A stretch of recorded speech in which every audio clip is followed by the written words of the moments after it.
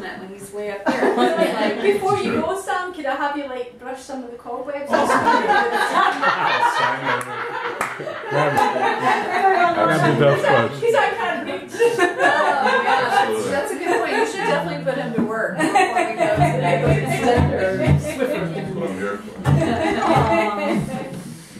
All right, this is a little bluesy tune, right? Yeah, it's, ooh, where'd it go? Oh, it's in the other room. Yeah. What do you need?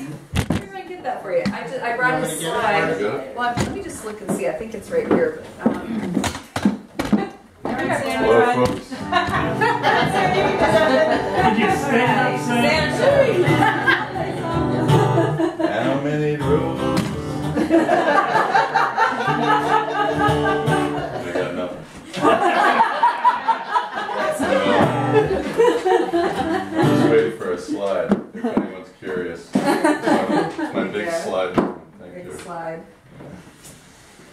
Oh, okay. So this is a song that was recorded in Muscle Shoals by the Rolling Stones, actually. And you probably heard me tell the story before, because I probably told it when I was here last time. But it's an old blues, kind of gospel blues song, and originally it was recorded by the Blind Boys of Alabama. If anybody knows who those guys are, they're pretty cool.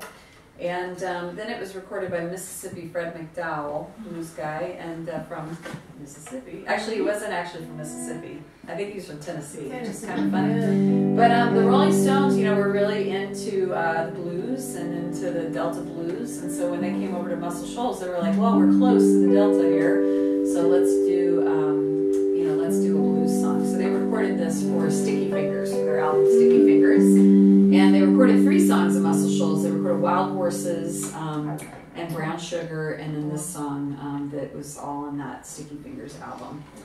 And this is called You Got to Move.